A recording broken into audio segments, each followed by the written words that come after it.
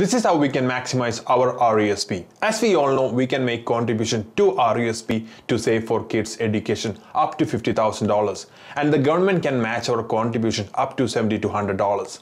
Since this contribution can grow through investing, these are the ways to maximize these benefits. Let's look at three scenarios here. Here we are contributing $2,500 per year, and we can get $500 from the government grant every year.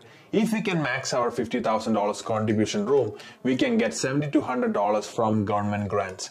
When the kid turns 19, at a 5% annual return, this investment can bring $43,654, and our total RESP will have a balance of $100,854. Now let's look at the second scenario. Here we are contributing the entire $50,000 when the kid is born.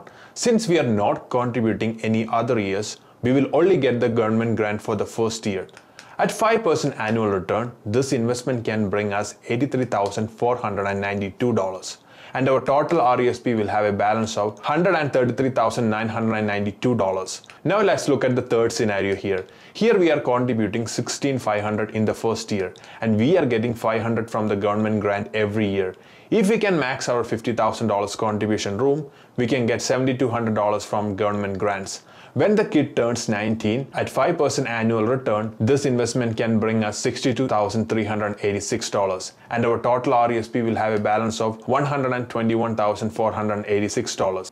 If you have $50,000 to contribute in the first year, go for the second scenario. If you can contribute $16,500 in the first year, go for the third scenario.